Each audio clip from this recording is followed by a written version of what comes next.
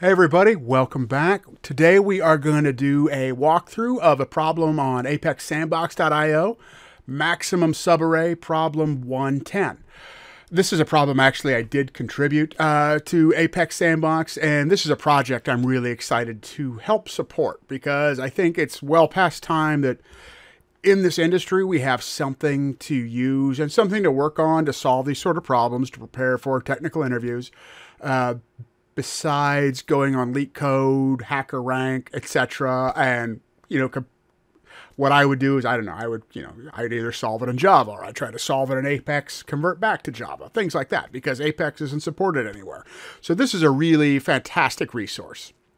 And today we're going to look at a problem that I think is a pretty common interview problem and a very common algorithmic technique to solve these sorts of problems, the sliding window technique. And so this problem, and first of all, let's just take a look at it. Let's read through the description and see what we're going to try to do here.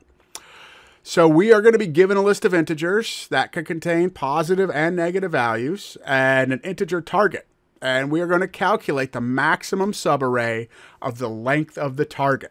So what that means here, if we look at our example, as we say we have this list 2, 3, -5, 1, 8, and a target of 2. So we want, what's the maximum subarray that contains 2 values? In this case, this should return 9 because it's 1 and 8. And that would be bigger than, say, 2 and 3 is 5. 3 and 5 is -2. 5 and 1 is -4, etc. Now, the challenge here, right, is you don't know what the target's going to be until runtime. Target could be, right, if this is 3, that changes everything. If it's 4, or it's, it's a large set. So our constraint here is also we need to be able to handle data sets of up to, say, 5,000 members. So that gives us an idea. If we probably do anything other than something that, say, runs in linear time, this will probably blow up and we will fail for a CPU error.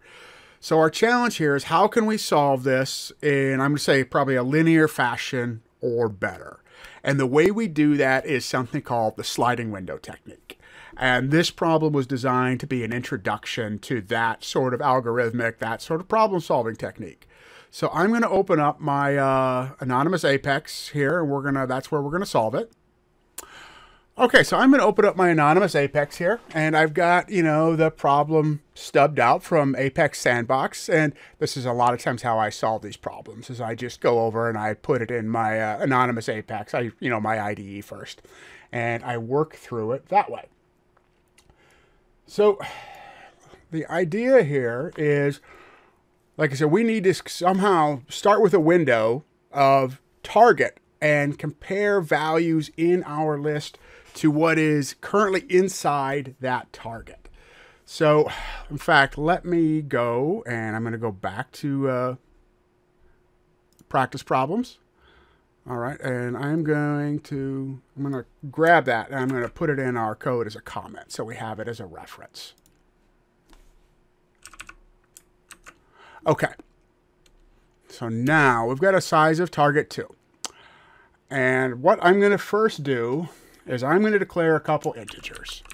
Integer max sum. I'm going to just set that equal to 0. That's the value we are finally going to return as the max sum. And I'm going to make another one, integer, I'm going to call it temp sum. And we're going to use the temp sum to compare to the max sum as we work through this, right? Because we're looking for, in this case, a target of 2. So it's a, hey, 2 and 3, right? That's our current max sum. It would say 2 and 3, and then we would say, like, okay, 3 and -5. Is 3 plus -5, is that bigger than 2 plus 3? No, okay? So we know that that's our current max sum, right? Then what about 5 and -1? Is that bigger, right? No. Right, so we then, what about 1 and 8? Yes, it is bigger. So if we always had a target of 2, this would be a lot easier, but we don't know what it's going to be. So what we're going to do is I'm going to say, first we're going to build our first window. And what that's going to look like is we're going to do a for loop. This is how I do it.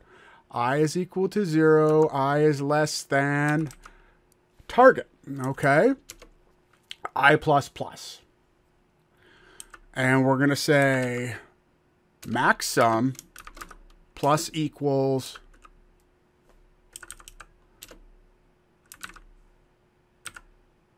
nums. What did you just do to me?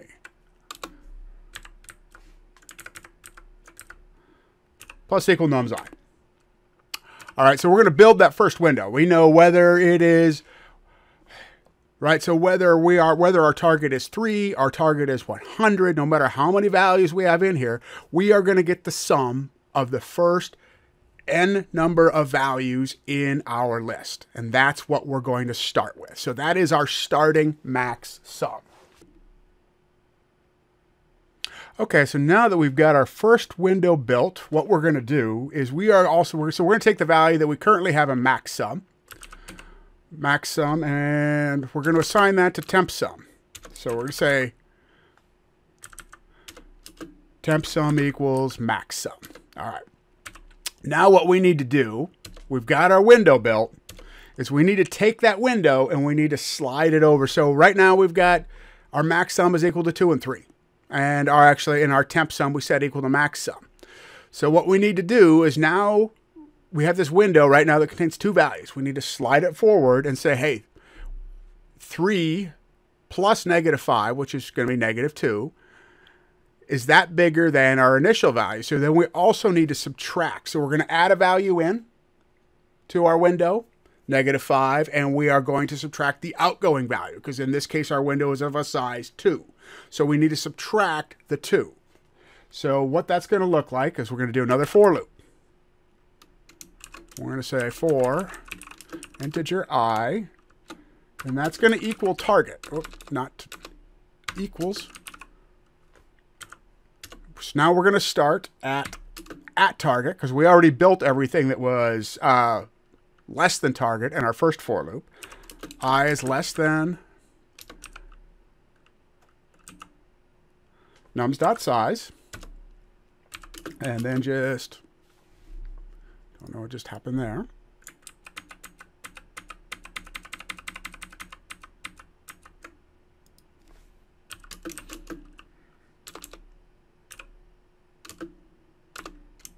I++, right?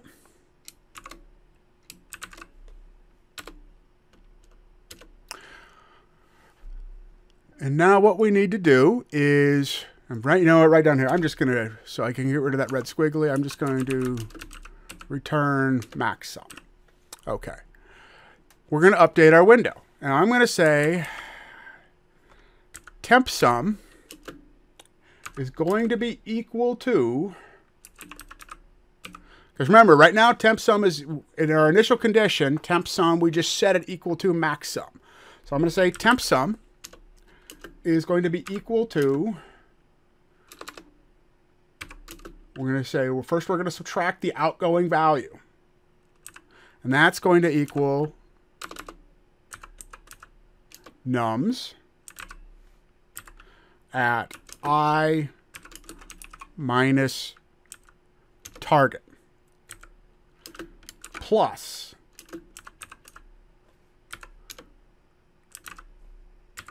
nums I.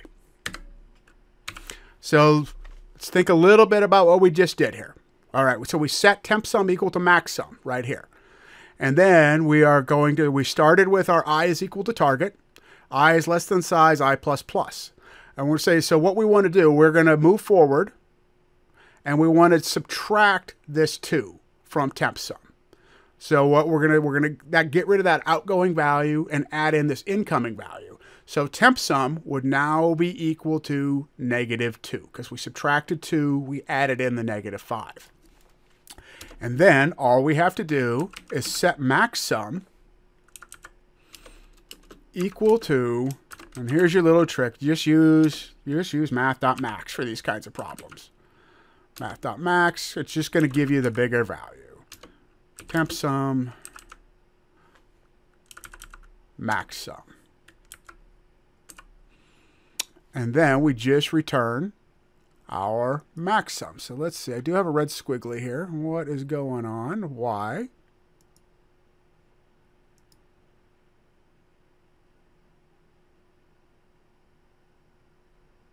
because that's a parentheses there.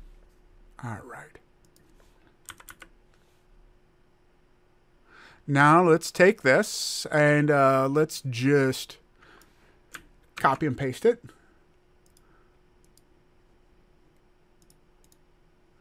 We're going to put it in here. Run. It should pass. There we go. We got our Salesforce confetti. You can see there were about five different test cases here that ran. So hope that was useful. That was an introduction to the sliding window technique in Apex. If you liked it, take a second, let me know in the comments. Hit like and subscribe, and head on over to ApexSanbox.io and try some of these problems out. I think it'll be worth your time. I'll see everybody next time.